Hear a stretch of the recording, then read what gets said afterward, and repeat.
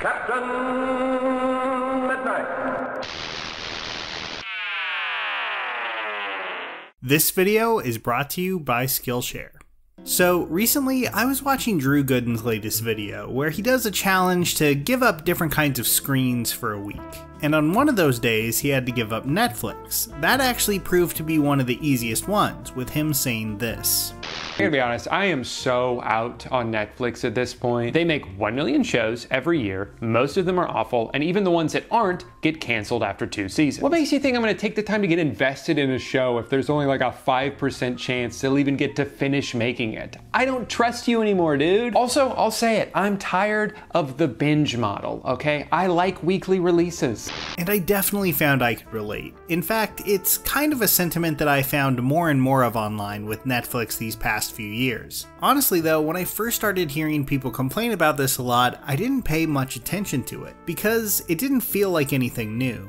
I've been around long enough to remember when sci-fi fans constantly complained about Fox, the network that killed The Adventures of Briscoe County Jr., Firefly, Terminator the Sarah Connor Chronicles, and so many more. But really, like, all the networks canceled stuff. It's just that sci-fi fans tended to be a lot more passionate on the internet than, say, fans of CBS's Kitchen Confidential. People complained, but at the end of the day, it didn't feel like it did any huge lasting damage to those channels. But with Netflix, something seems different. And that's what I want to tackle this week, why Netflix cancellations may really impact them in the long term in a way that's kind of unprecedented in the history of TV, and maybe even some ideas for what they could change to get out of this now decade-long cycle.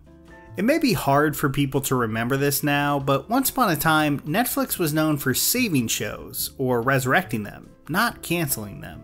From Arrested Development, which probably should have stayed at 3 seasons honestly, to Longmire, to The Killing, they were seen by fans as the premier destination for good shows that needed a new home.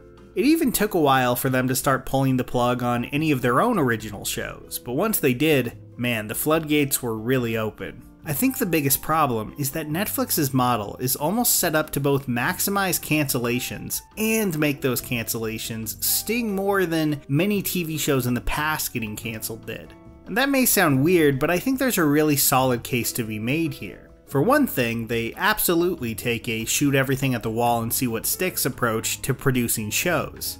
And not for no reason, as we've seen more and more of their non-original content dry up on the platform over the years, as other studios created their own streamers and brought those titles over. So Netflix was put in this position where they felt they had to churn out a lot of stuff, and they had to churn it out fast. This seemed to mean that they couldn't put the full strength of their marketing behind a lot of these shows, they were just being spread way too thin. Tons of stuff fell between the cracks, oftentimes not even being able to find on the homepage right after release. So you have a ton of scripted shows coming out, many of them getting very little help or attention, and to add insult to injury, nearly all of them highly serialized. The serialized nature of these shows go hand in hand with the binge model that they pioneered, with their scripted shows usually designed to keep viewers hooked and immediately clicking on that next episode. The episodes themselves, never fully satisfying as standalone pieces of work, was kind of built into the foundation of how they made their shows, which made so many of these cancellations just feel much worse. Let's go back to The Adventures of Briscoe County Jr. for a second, Fox's cult classic sci-fi western starring Bruce Campbell. When that got canceled in 1994, fans were obviously upset, and for good reason. I think that show had tons of potential ahead of it and could have run for years. But it also had plenty of episodes that actually worked really well as self-contained episodes of television.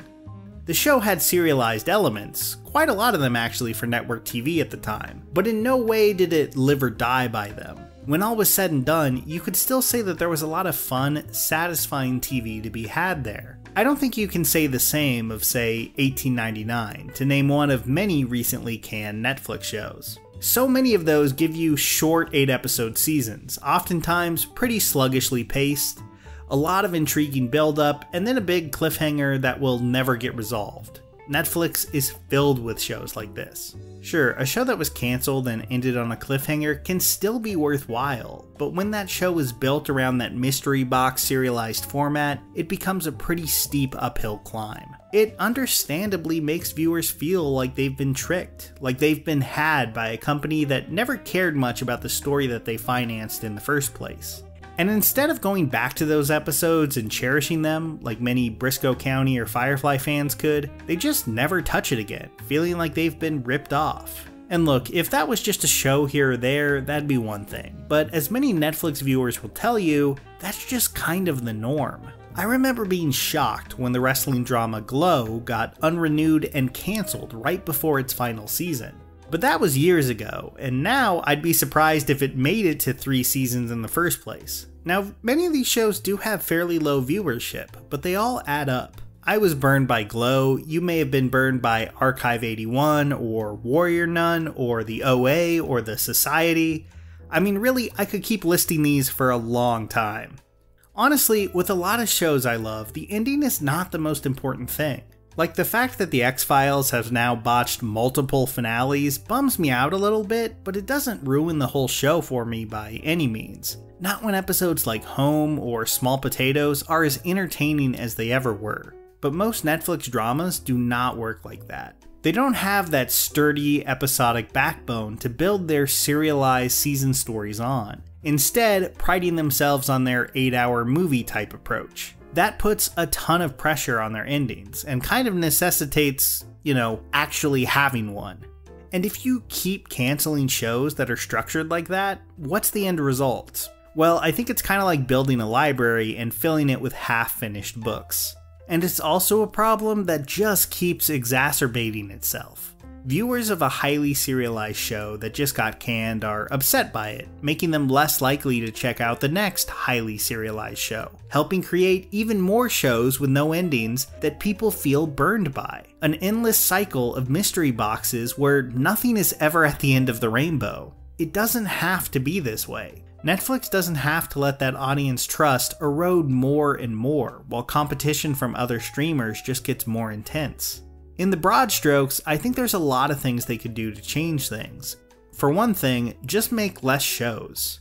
While I do want there to be more TV production jobs in the world, I don't think barely promoted 8-episode dramas are really helping anyone. HBO is having issues of their own right now, but they built that brand to where it was by focusing on quality over quantity. Become more picky about what you pick up, and with that freed up cash, actually put marketing money behind them all instead of letting them die on the vine a week after release. Have more scripted episodic shows. I know there's people who just want the serialized binge model all the time, and I'll get to them, but that's not everyone. Make more shows that aren't just one long, unfurling story, and have those dramas that aren't binge dependent. Instead, have some shows release episodes weekly, with clean episodic beginning, middle, and ends that people can return to, even if the show doesn't last all that long. Now, I know they've experimented with the weekly model, but I'd like to see them do it more. But to serve the people that love the binge, that prefer that ultra serialized style, do a decent number of shows in that format, but take your commitment to those shows seriously. Make less of them, yes, but the ones that you do make, just commit to telling the full story, period. Now, some shows like Archive 81 are just not going to take off right out of the gate, but if it at least has a satisfying ending and viewers like it, it will add more value to your catalog over time, instead of its cancellation leaving a bad taste in everyone's mouth on its way out the door. It may actually catch fire later on as more positive word of mouth spreads, instead of creating yet another frustrating dead end. I'm not going to pretend to be any sort of MBA business expert here, but from a television perspective, I think these simple steps could go a long way towards regaining the audience's trust in Netflix's scripted programming.